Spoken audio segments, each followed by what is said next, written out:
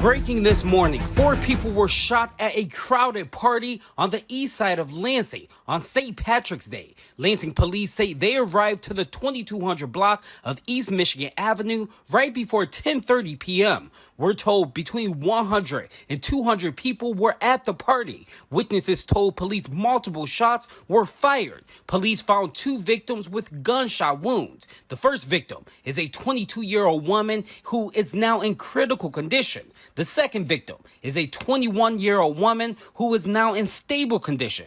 Police say after the party, 2 more victims arrived at the hospital and said they were shot at the party too. Both of them are now in stable condition. As of right now, police have no information on the suspect, but be sure to stay with Fox 47 News for more updates. For now, I'm your Southside neighborhood reporter here in Lansing, Larry Wallace, Fox 47 News.